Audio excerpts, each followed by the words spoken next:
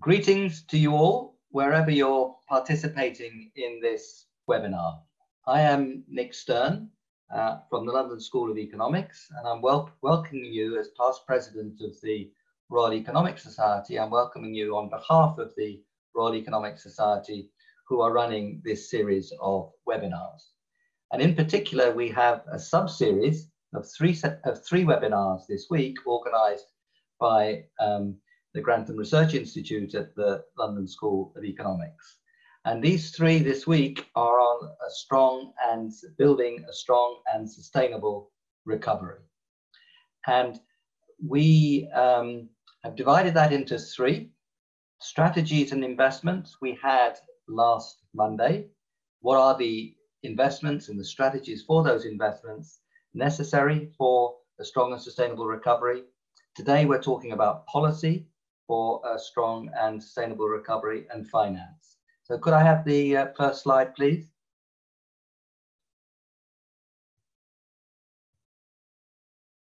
So this slide outlines the structure of the series this week, the three parts, and I've already described strategy, policy, and finance.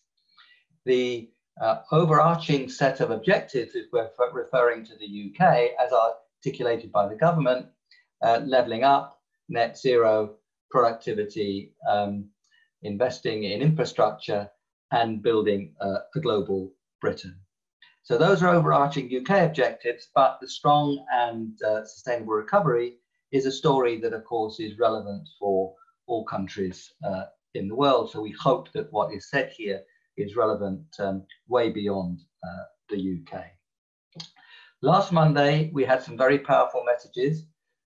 First and foremost, the scale of this crisis is truly global and bigger than anything we have seen. The crisis 2008-10 was largely financial sector of rich countries with knock-on effects. This crisis is everywhere.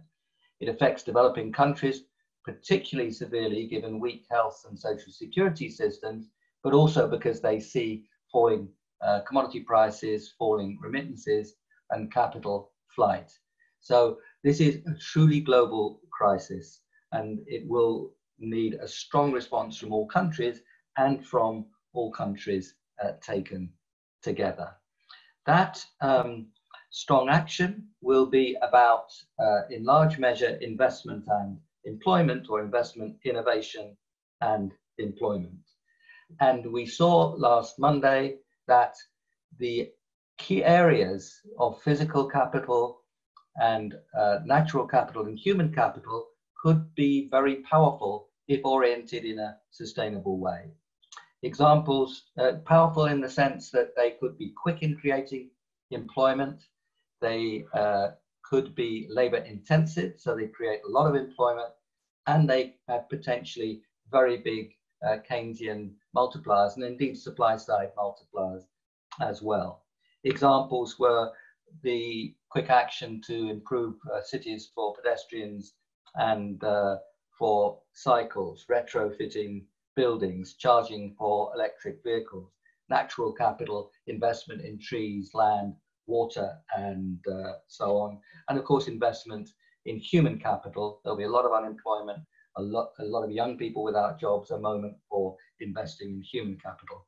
And of course, in that context, social cohesion or social capital will be very important. So that was the story that came from last Monday. Today, we're going to focus on the policies that can drive through that investment. So before I hand over to our first speaker, let me introduce those speakers, because they'll just be handing over one to the other. Adair Turner, Ray Newton-Smith, and Steve Machin. Their affiliations are on their first slides. The discussion will be moderated by Tara Allas, who's the Director of Research and Economics at McKinsey, and leading that discussion will be Andres Velasco, Dean of the School of Public Policy in LSE, and Diane Coyle, Director of the Bennett Institute for Public Policy at University of Cambridge. A lot of organisations gone into this. I'd like to thank Sam Unsworth for leading the overall activity splendidly at the LSE, Dimitri Zingeles, Anna Valero, Nick Robbins, who have organized the individual seminars, Anna Valero, this one on policy, to Leighton, Brad and Julia at the Royal Economic Society and all there, and my fellow presidents, they're numerous in the Royal Economic Society, Tim Besley, Rachel Griffith, Carol Proper, and it's the four of us together who've tried to put this whole big RES series into place. So thank you again for joining us. Over to you, Adair.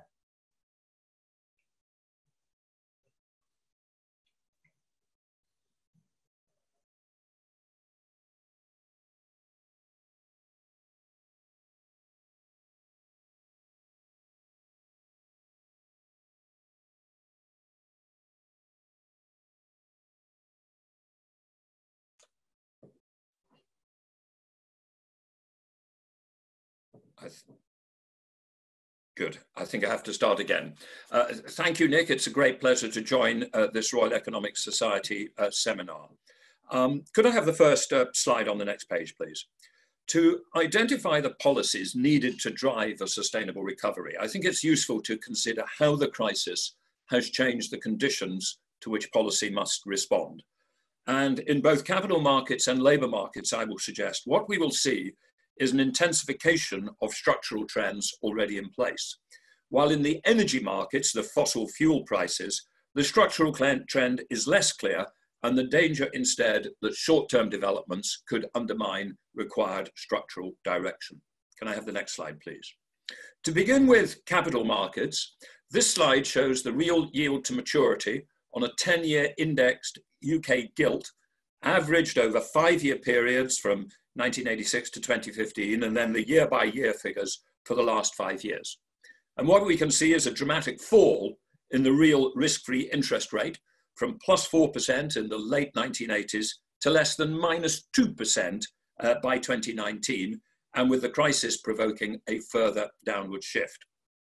Along with Larry Summers and others, I believe that this reflects a fundamental change in the balance between ex-ante desired aggregate savings and ex-ante intended required private investment, which together have hugely reduced the equilibrium real interest rate which will arise from purely private savings and investment decisions.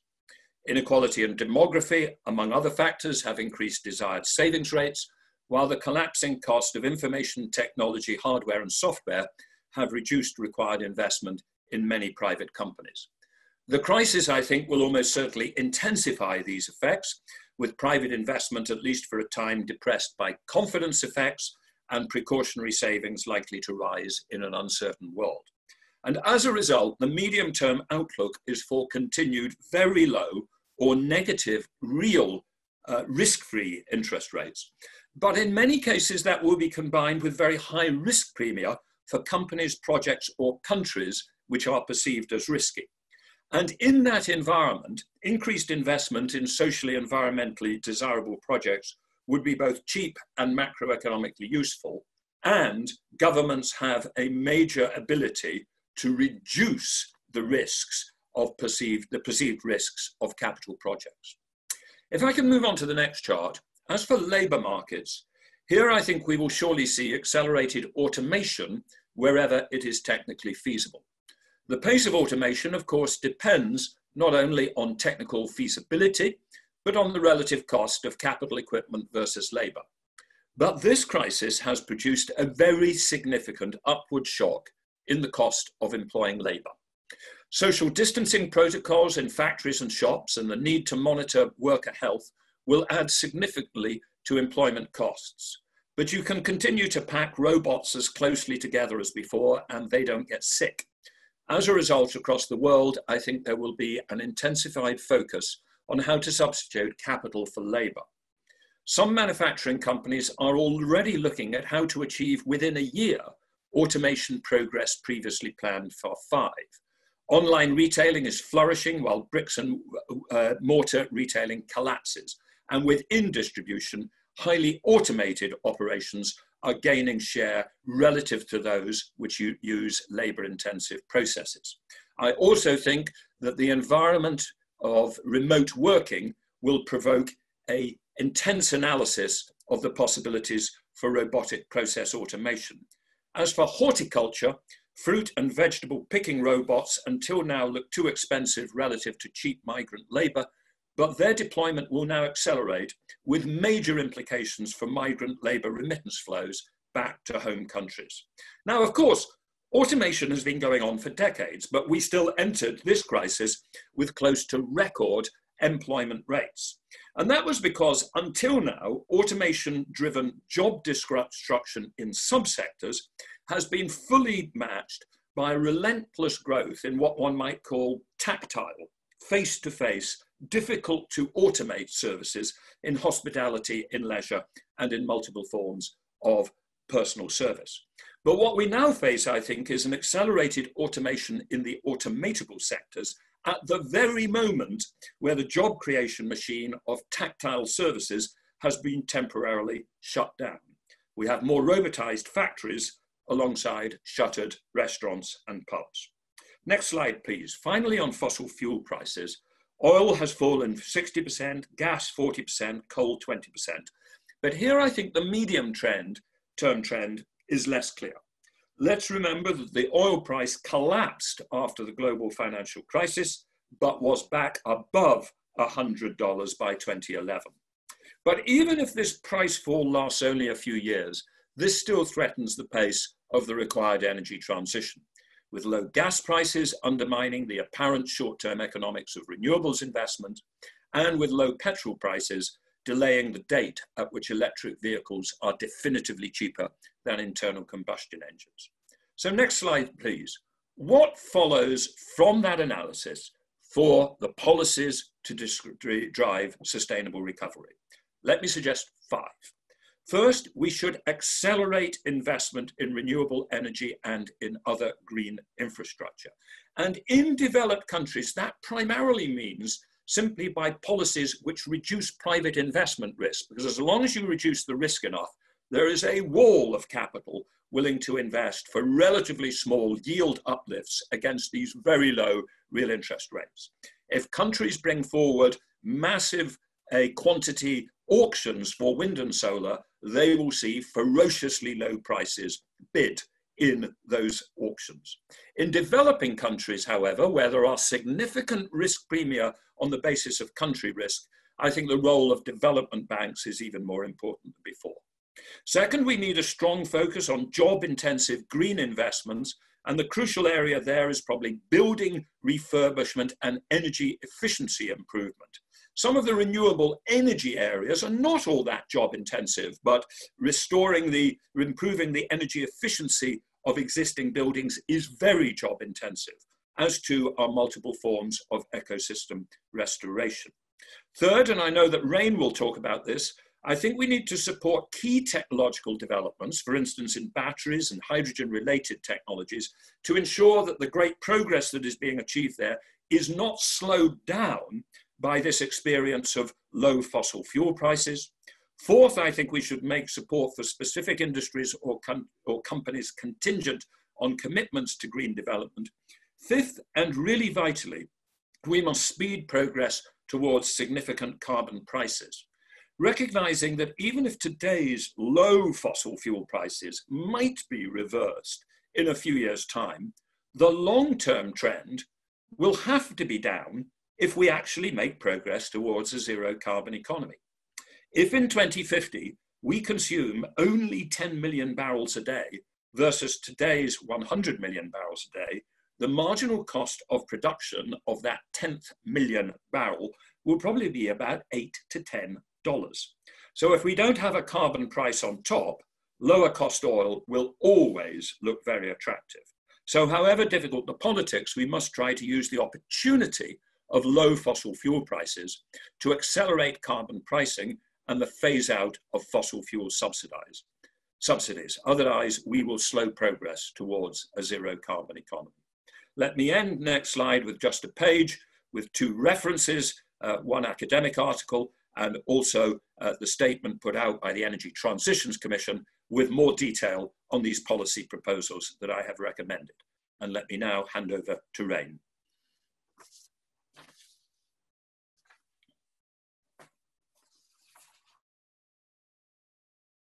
Excellent.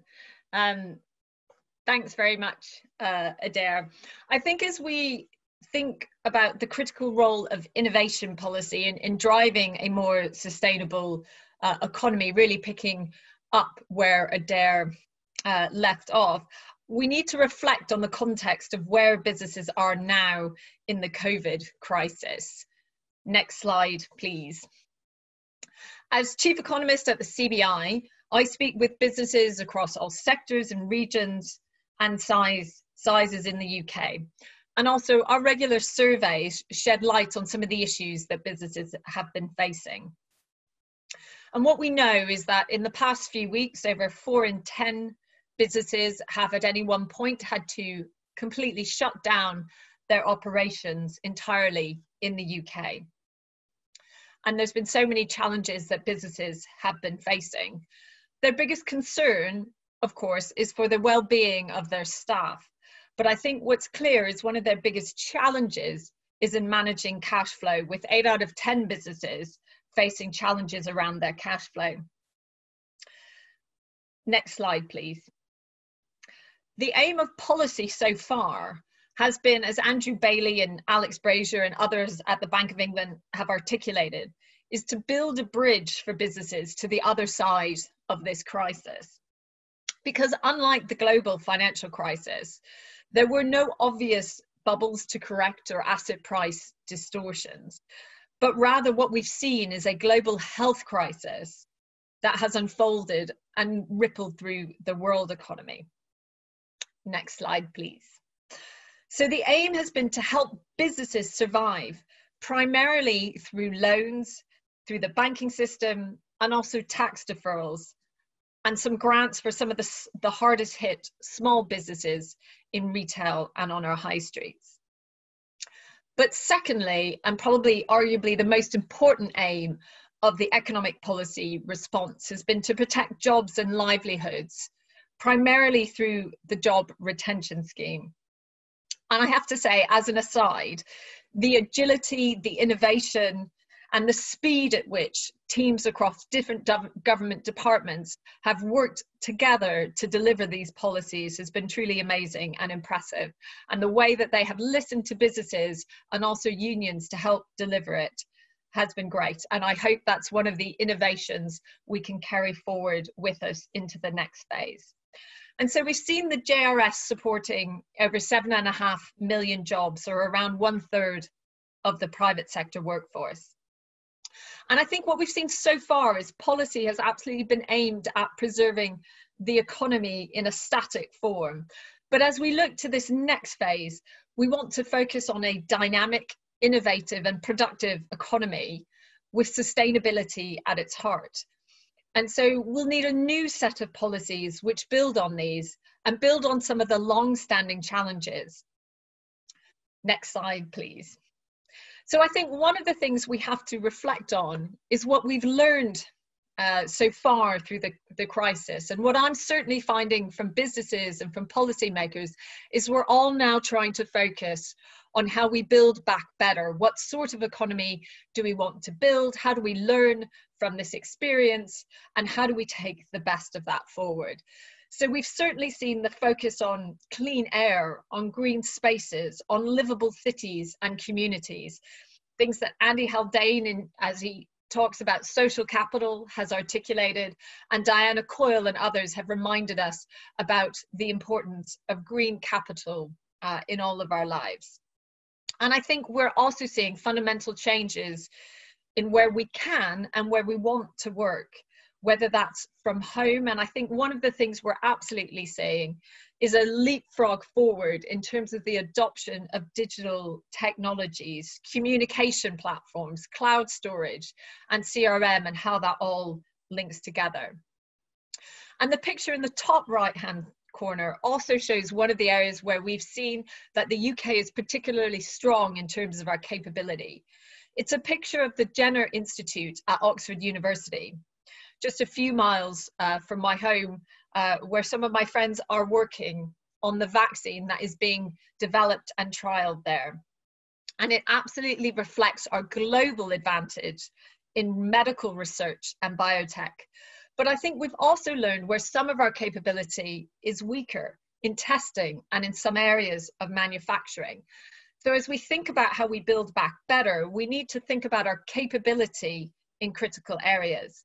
And it also shines a light on the UK, how our natural strength has always been around research, but we found it harder in some cases to ensure the development happens in all cases around here in the UK. But next slide, please. But before we focus on innovation policy, I just want to have a small thought to what kind of economy we want to build and how we want that to work around the UK. And we all know as economists that productivity absolutely matters. But one thing I'd highlight is its correlation with happiness and well-being is at the regional level is more complicated than it might appear. We know that in London and the Southeast, productivity is high and innovation and networks that rely on it are higher, but actually measures of happiness and well-being are lower. So I think we need to bear that in mind as we develop our innovation policy. And it's right to naturally focus it on the grand challenges of clean growth, mobility, and how we move around the country. Next slide. So one of the things is, how do we develop our innovation policy to end up with the economy that we'd like to see? And I think we know some of the long-standing challenges in the UK. Business investment as a share of GDP is low relative to our peers. So is R&D. And this government and the previous ones have a real focus on raising R&D investment. And we also know that we have many of the frontier firms in the UK, but the diffusion of that technology to all businesses has traditionally been weak in the UK, as Andy Haldane and John Van Reenen and others have articulated it. And at the CBI, we call it, how can we move from being ostriches with our head in the sands to magpies where we steal the best ideas? And so increasing that innovation adoption is so important. So how do we do it? Well, our R&D tax credit has been hugely successful. We probably need to expand that with the way innovation is changing around data and upskilling and retraining of staff. We need to think about how we can use this crisis to leapfrog some of that digital adoption and the role of the business. And we absolutely need to think about the complementarity of investment and skills. And of course, it's certainly shown us the network capability of increasing super fast broadband to homes and businesses. Next slide, please. And to my mind, I'm very much building on what Adair was saying. While demand is weak and as we look to rebuild our capability, it is a real opportunity to bring forward the green investment we all want to see. How we think about how we build our homes and offices and how we retrofit our existing homes. How we move around the country and the opportunity there is at the moment with low oil prices on carbon pricing, and how we can invest in some of the technologies which will help to deliver this low carbon future, from clean hydrogen production to carbon capture, usage and storage. Next slide, please. And I think we've seen many of those principles set out both through the UK Committee on Climate Change and in our report earlier in November, which we called the Decade of Delivery. So I think to bring that all together, as we think about how we build back better, we need to be supporting technologies, not sectors. We need to think about how our innovation policy, and more broadly, how we build capabilities in areas where we don't have it, and how we focus on our grand challenges, but not picking individual winners or companies. And also how we think about the finance landscape to deliver that, and the depth of the capital markets that we need to really drive the digital adoption we need. But finally, I would say, particularly to an audience primarily of economists, we need to think about how we measure policy success. And we should be giving as much emphasis to how we measure things like our carbon emissions, both in our domestic production, but also in our consumption, as we do to GDP, and think of wider measures of air quality, natural capital, happiness and well-being, and use that to prioritize the infrastructure projects projects we want to see. And finally, we must absolutely recognise that investment in physical capital needs to go hand in hand with investment in human capital. And it's only when we properly rethink lifelong learning and how the two complement each other that we can really create the economy we want to see. And with that, I will hand over to Steve, who will really take us through the importance of building up human capital.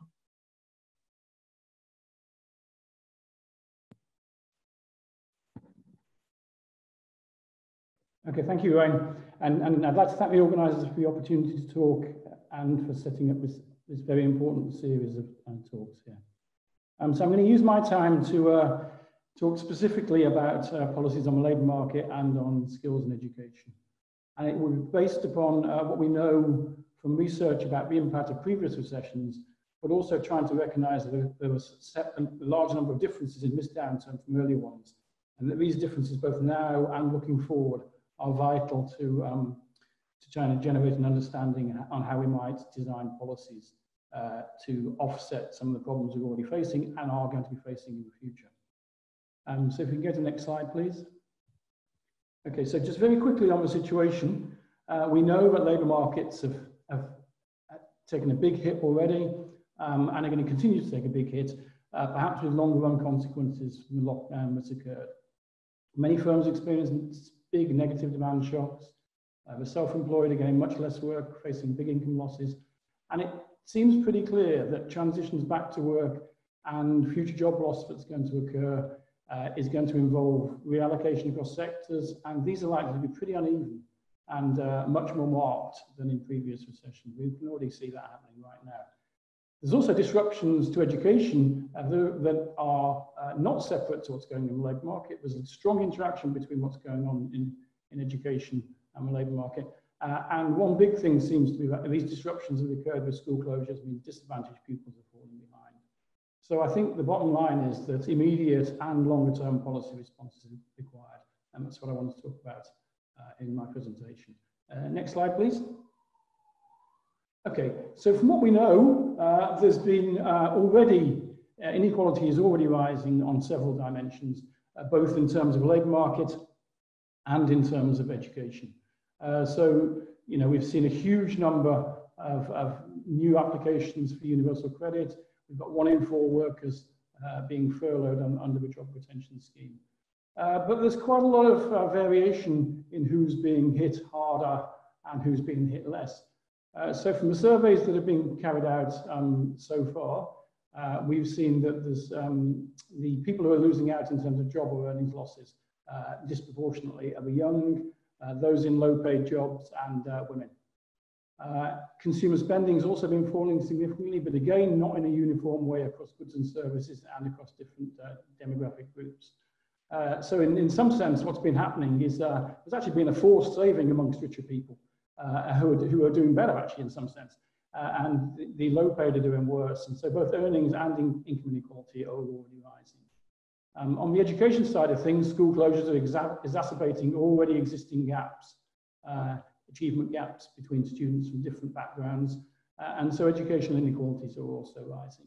So we've seen both income and educational inequality already rising in terms of short-term start of things. Next slide, please. So of course, if you want to think about longer run consequences, the twin routes to lower social mobility in the future are greater income and educational inequality. And that's precisely what's happening. So we really have to be very, very careful about what's going on. And the role for policy to try and alleviate these kind of problems is very significant. The longer term effect may be worse if the scarring effects for individuals' earnings and job prospects, and if the scarring effects on pupils' education outcomes. We know there's a big literature out there on learning loss that happens in the summer for disadvantaged children. That's exactly what's going on now as well. So we need policies to counter these inequalities that drive low social mobility and perhaps could result in longer run scars occurring. So it seems that the short-term priority really has to be to protect the most immediately vulnerable in the labour market and in the education system. But we also have to think about the longer run here. in terms of making sure that longer term scarring effects, both education scarring and unemployment scarring, don't occur. And the critical thing here would be to consider how a transition of the unemployed into particular sorts of new forms of jobs. I was very pleased to hear Adair and Rain saying about sustainable jobs here. And there's a very good opportunity here to push forward that kind of agenda. So in terms of new jobs, investments required to meet net zero will create employment opportunities even in the short term. And this is something we should be really thinking about in terms of policy design. Next slide, please. Okay, so on to actual policies that I think are potentially important. First on labour markets, and the final slide I'll have will be on education as well. But as I said before, these are not separate things. Of course, they are interlinked in various critical ways. So I think we need to think about how the job retention scheme, the furloughing measures, are going to be phased down, and what policies would be associated in terms of restructuring these, and what's going to be important when this comes. So the critical thing has to be to make sure that long-term unemployment is not going to arise again. We've seen this before in the past from previous recessions. It imposes huge costs on individuals, not just economic costs, psychological costs, well-being costs as well. We need to make sure that long-term unemployment does not return. So what does that mean for the phasing down of the furlough measures? Well, one thing I think is it's going to have to be important for part-time work and short-term working measures to be included in this, and that was a very welcome thing that was raised in terms of the measures that have been extended to October in terms of what the government announced. I also think we need to be thinking very seriously about the scope for job guarantees if people are on trajectories towards longer term or longer duration unemployment. So a job guarantee at 6 or 12 months would seem very important. And I think this is actually an opportunity, again, on the sustainability side of things. If you can guarantee employment in many potential jobs that could be productive from that point of view, that would seem to be a really important thing to make sure that people are not scarred by longer term, not scarred in the longer term by having long unemployment spells, which we know are very, very bad for economic and social outcomes. I mentioned at the start that this downturn is different from other ones because we basically had an entire shutdown of some sectors and not others. And so this obviously means that there's a large number of people who will either have the potential to go back into the jobs they were already working on before the shutdown, but some of those jobs won't be feasible for the future. And so we've got to think about what happens to people who are displaced and maybe will be looking for work in other sectors or occupations. So again, to echo the two previous speakers, reskilling and training the workforce are going to be very, very important in that. And we need to think in a newer way, I think, than has been done in the past about how this can be done in an effective manner. So we know, as Rain mentioned, that physical capital, investments in physical capital and human capital in the past have not been treated symmetrically in any way at all in the tax system. We mentioned this in our LSE Growth Commission report in 2017 and spoke about thinking about creative ways to think about human capital tax credits in some kind of way. And I think this is probably the time for this to be thought of in a creative way in terms of, again, restructuring the CRLS. We've got the apprenticeship levy, which is a subsidy to employers for apprenticeships. It seems to me that from a vocational education point of view, a lifelong learning levy, which would be broader than the apprenticeship levy, as a mean of restructuring, would also be a good way of thinking of it, perhaps in interaction with the job guarantee as well. Because after all, if you think about it, for all sense and purposes, the furlough is actually a job guarantee that people can get with their wages currently being paid by the government as well. And then we need better information. The spatial dimension is very important. We need better information on skill supply and demand at the local level to inform individual choices, so that we can get a better match between education training providers and employers. That's been a long-standing issue in the UK labour market with skill mismatch between workers and firms. Okay, next slide, please.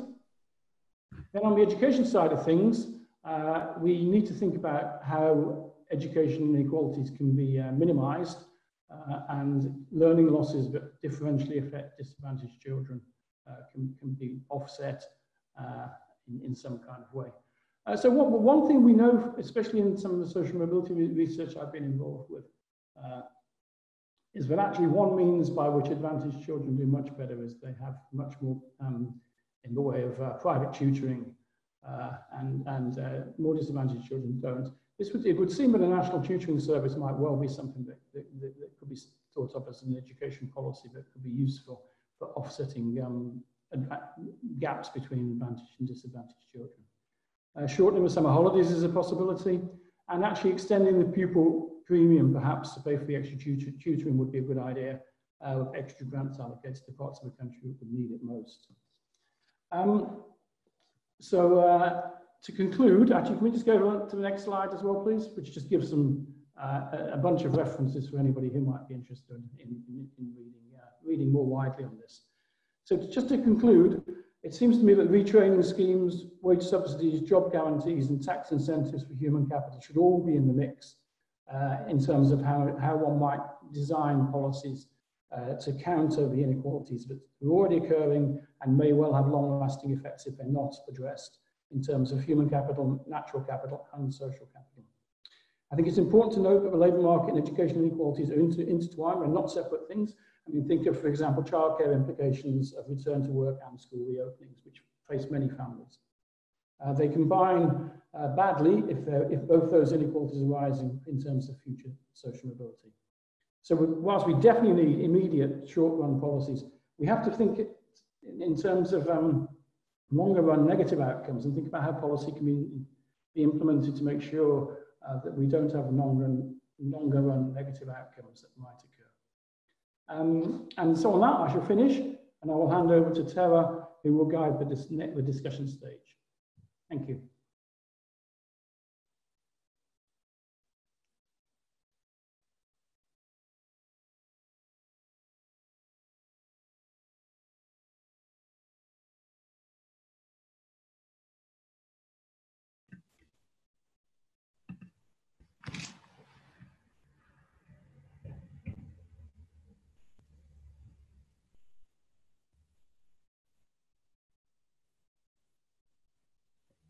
Right, try again. Now I should be unmuted. Thank you very much to all of you who've already spoken. Thank you to Steve for handing over a very rich and very insightful set of presentations and observations. I wanted to add just two things before I hand over to our first respondent, Andres. The first one is just to highlight the point that Steve and Rain made around making sure that we don't just focus on productivity and the economic metrics, but also broader well-being metrics. And Steve's points about this crisis hitting the least well-off or the most vulnerable the most is really critical. And really just 2 points on that. Our analysis suggests that maybe about 24% or a quarter of the UK workforce is at risk of losses due to the COVID epidemic. But when you look at that for young women, the number actually goes up to 44%. Or if you look at it for lone parents, the number goes up to 30%. So really we need to be making sure that the crisis response and the recovery and building for better in the future also very much focuses on limiting those inequalities. Rain and Adair both emphasized the massive opportunity we now have to move to a much more lower carbon economy, and we should make the most of it. There are many, many jobs that can be created in that low or zero carbon trajectory. But let's not forget the fact that a lot of those will be jobs created for men. And we need to equally be creating some jobs for women. And perhaps that brings me to my other point, which is around the emphasis on human capital. It would be amazing if, just in the way that Adair was talking about reducing the risks of physical investment, if governments could figure out ways in which to reduce the risk in investing into human capital, training, upskilling, and in particular digital skills here in the UK.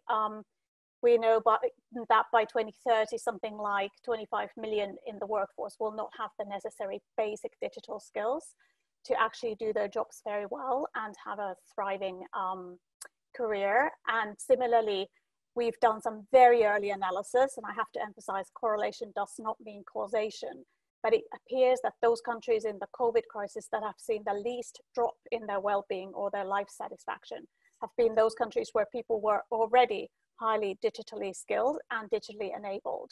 And so now is the opportunity to actually put some of the investment that we want to put into the recovery into also tackling some of those more softer issues. But let me now hand over to Andres as our first respondent, and then Diane will speak, and then we'll come back to the questions from you.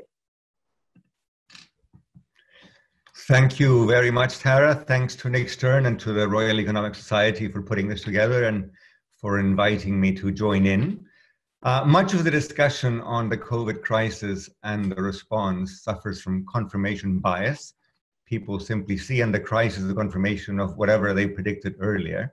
So by contrast, it is wonderful and refreshing to be part of a conversation that is analytically minded, data-driven, and very policy-oriented. Given how little time we have, I want to focus basically on one issue: jobs, jobs, jobs. If you've been reading Paul Krugman's columns lately, he makes the point that recoveries after recessions in the 70s, earlys, and part of the 90s typically tended to involve very fast employment growth. Last time around, in the recovery from the crisis a decade ago, employment never really recovered. And there's a big risk, of course, that this time around, for all the reasons that the previous speakers have emphasized, we will have very little job creation, an increase in inequality, and a real dip in welfare and well-being. Or put differently, you know, in the UK and many other countries, governments have spent a lot of effort and a lot of money in these successful job retention schemes, which are predicated on the notion that you keep somebody on the job for 6 months, then the economy picks up and we all go back to normal. The real risk, of course, is that the economy will not pick up, or because of technological changes, changes in demand, changes in preferences, those jobs simply will not be there. And at the very beginning, I think Adair gave us a framework to think about this, which I find both clarifying and terrifying. He said, look, we are in a world in which, for the secular stagnation reasons that Larry Summers and others have explained, the real rate of interest, that is to say, the cost of capital, is going to be very, very low for a long period of time. On the other hand, the productivity of labor has gone down. A waiter in a restaurant is less productive if you have to keep 2 meters between one table and the next. And the cost of employing labor has gone up, not because the wages have gone up, but simply because of protective equipment, social distancing measures, all kinds of additional care that has to be taken, etc. So capital is cheap, labor is expensive, labor is less productive. The real risk is that we will see a gigantic shift, and several of the speakers said it, away from labor demand toward capital demand, low employment, wages that stagnate, higher inequality, etc. What do we do about it? Many things, and the speakers outlined several policies. I just want to emphasize 2 kinds of policies and also express some risks, doubts, and reservations. The first thing we need to do is, of course, to make sure that labor is priced right. If the relative price of labor is going up, how do we keep that from destroying jobs? And I think Steve at the very end mentioned a number of policies that are going to be very key. He talked about job guarantees, apprenticeship levies, human capital subsidies. These are all parts of something which I would simply call subsidies, aggressive subsidies to labor demand. And if this is true in the UK with a fairly educated labor force, it is twice or 3 times more urgent in many emerging and developing countries, in which the same macro imbalances are in place, but in which in addition you have a less trained and less productive workforce. The real catch, of course, is that all of this is expensive, and that is a subject to which I will return at the very end. The other thing that needs to be ensured, of course, is that the level of aggregate demand, and therefore the implied demand for labor, is high. In a world of low interest rates, what else do we need to do? Well, we need some fiscal expenditure. And as Rain mentioned, as Adair mentioned, and of course, as Nick Stern has been emphasizing for a long time, the great opportunity here is a green transition with expenditure on infrastructure and the implied demand for labor. The doubt that I have here, and I think this is an issue, is a potential mismatch between the kinds of skills that the labor force has now and the kinds of skills that will be required in that green transition. There may be issues of the kind of work people did before. If services go down and travel agencies and pizza parlors have less demand, will those people have the skills necessary to go into this green revolution? Or as Tara just pointed out, there may be issues of gender, issues of age, in which the kinds of jobs that are created may not simply meet the skills that are available out there. Andre. Last but not least, and to end, there's the issue of debt, which of course will make all of this very different. It is expensive, and we need to find someone to pay for it. And with that, let me stop before Nick takes the microphone away from me and hand it over to Diane. Thanks very much, Andreas. Hello, everybody. And I'm also delighted to be taking part in this.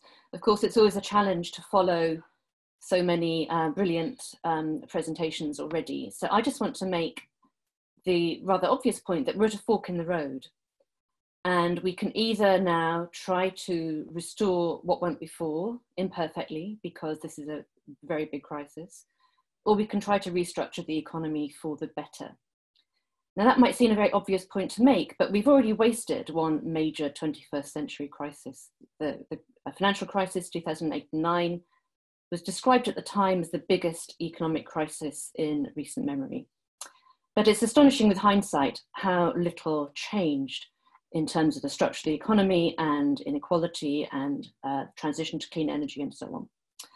So this crisis is bigger, and I think rather than setting out a whole range of policies across the board, what I want to do is set out 3 principles that I think any policy should be aligned to, so that we can align people's expectations and behaviour and make sure that we are all heading down the right side of that fork in the road.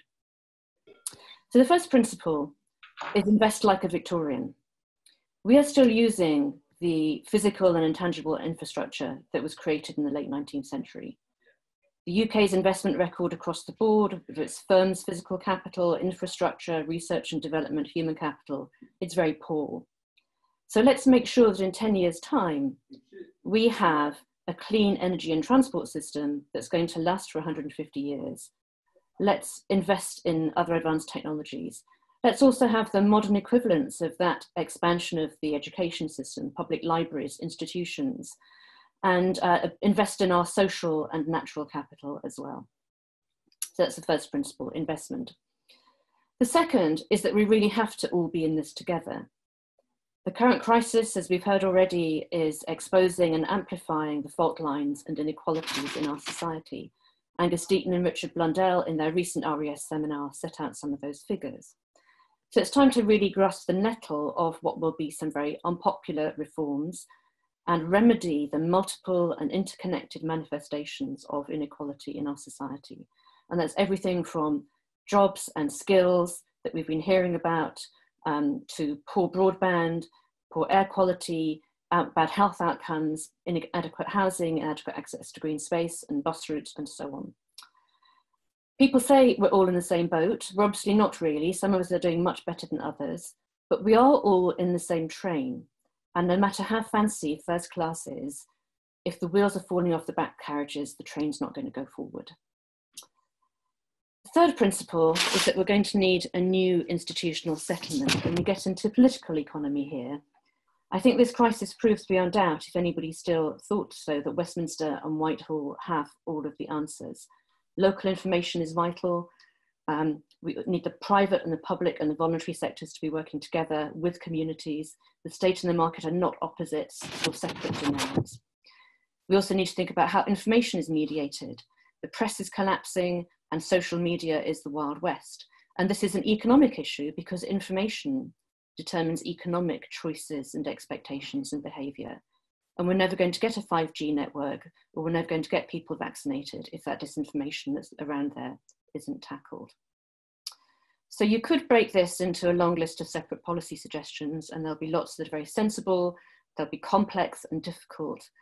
And I think the key now really is to recognize that we are at that point of inflection where we choose what kind of society we want to build back, and use this economic emergency and really don't let this crisis go to waste. So it will be tough and it's a wrenching moment, but I hope that at the end, in a decade's time, we end up with a fairer, greener and pleasanter economy. And I'll stop there and hand back to Tara to moderate all the questions. Thank you very much, Diane, and thank you also to all of you who have sent in through lots and lots of really important, really insightful questions.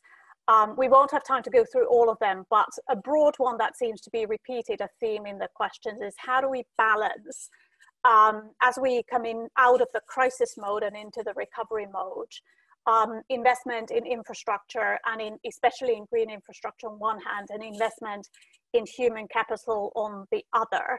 And I'm wondering if any of our panelists or respondents would like to offer some suggestions for policymakers on how to think about that. Is there a trade-off? Is there not a trade-off? And how to prioritize the right things going forward.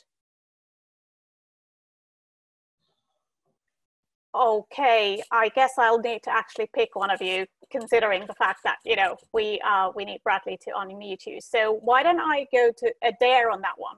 Just because, Adair, you also made some comments about the fiscal situation, how this is an opportunity to use coming out of the crisis to really rebuild the economy. Well, funnily enough, I've been thinking most about this in relation to China recently, where China's classic way to re-stimulate economy is to pour concrete on a massive quantity to build real estate, build what they call traditional infrastructure. And they've been debating about whether they should instead be building what they call new infrastructure, which is, you know, IT, 5G, optical fiber, etc. One of the challenges they're struggling with is that the sheer amount of money you can spend on the latter just doesn't match the amount of money you can spend on the former in sheer billions of pounds. And there is a problem sometimes that just what you want to create is jobs quickly. Sometimes the way to do that is to, you know, hit the accelerator in terms of, you know, physical construction activity rather than other activities. But it does mean that we've got to try and make sure that if we are going to use a physical construction route to a stimulus, we make that also building a physical infrastructure. And Diane was talking about this, which is the infrastructure we want for future.